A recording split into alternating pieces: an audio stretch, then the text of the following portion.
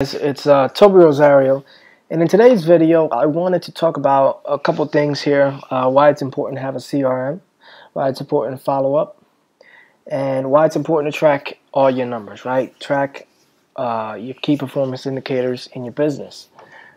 So what I have in front of me here is a direct mail campaign which I sent out essentially last year, so it's been about a year, and so this was a special list, more targeted, smaller list, and we had some good results as far as revenue. So now a couple things I want to point out.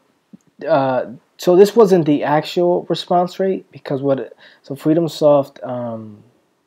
So in other words, if the seller calls in and then I call them back and then they call back in from the same number, it's considered it comes in and it inflates the response rate. So I'm not too worried about that. Well, don't pay too much mind to that because that's a little overinflated. That's not the accurate number. So what I look at is and also the leads generated as well. Actually, no, that should be right. That should be right. So so essentially, this was a small direct mail campaign. It was a size of 600. It cost about $300 to mail out.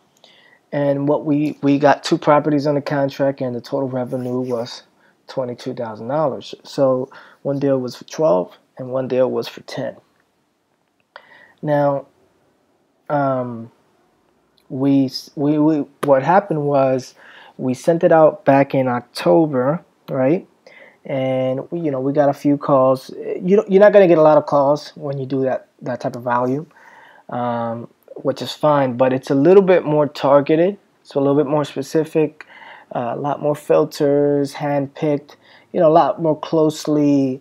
That list was very targeted, essentially, right? You're going to get a lot less calls because it's such a small size.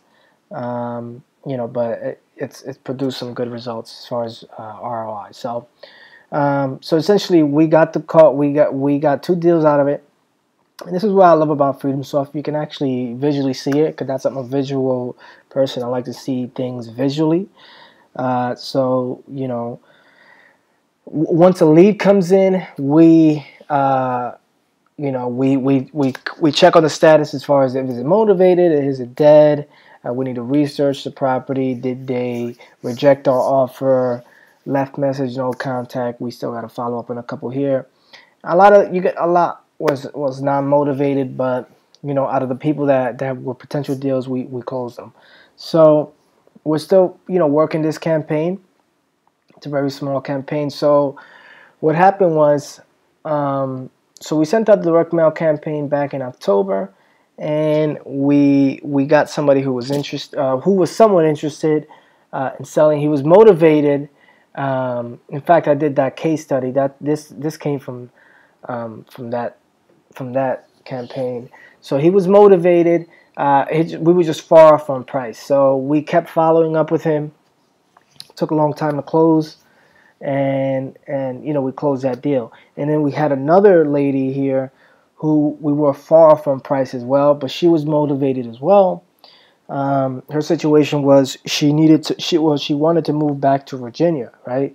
Her husband passed away, and the house was vacant. She was paying actually her daughter was paying taxes, so that helped the situation as well because her mother couldn't afford paying the taxes, so her daughter was the one paying the taxes, and she told me, I just can't afford to pay the taxes. We're not living in it anymore. It's my father died in that property, and it's just we don't want to deal with it anymore. So we were just far from price, and we followed up a few times. We did a bad job, honestly, truthfully. We didn't follow up as much as we should have, but she was motivated, and she gave us a call back. We kept going back and forth. She was hard to get a hold of initially. I guess that's why we kind of backed off a little bit, because she was hard to get a hold of. We would always reach out to her, leave messages, and she wouldn't respond. She would take like a month, a couple weeks to respond, right? But once we agreed on a price, we I sold it. So we agreed on the price on a Friday or a Thursday. I sold it that Monday, made a $10,000 assignment fee. It took about 2 weeks to close. We didn't have any title issues or anything like that. But the overall purpose of this video was just to talk about how important it is to have a CRM, so you can kind of see things, have your leads all in one place, where you can track everything, where you can keep notes, have notes in there, and you get to see what's going on in your business, how many leads you generated, what's the response rates, how many contracts you got, what were the costs for the campaign, the cost per lead, total revenue, and revenue per lead. So we made $22,000. Again, this is a little inflated. We got about 47 calls total, and we got 2 contracts. Cost about $300. So revenue per lead was about $468. Calls per lead was about $6, which is really good. It was a pretty good return on investment, and we're going to mail this again. We actually mailed it a few months ago. We're going to mail it again, and we're going to be a little bit more proactive as far as following up, being a little bit more aggressive in our follow-up and in our negotiations, so we can see if we can squeeze out 1 or 2 more deals from this list. Again, it's good to have a CRM where you can have all your data in there, and track your numbers, know what your numbers are, know how much you're spending, how much is going out, and how much is coming in. And FreedomSoft does this for you, and it's very user friendly. So if you want to give it a try, they do have a free trial currently running right now. Click on the link below, and you can go ahead and give it a shot. They have a 14-day risk-free trial. I highly suggest you at least check it out, see what you think of it. It's a great system, very user-friendly, and they're always updating stuff and making this a lot better than it is. So you guys should check it out. Thanks.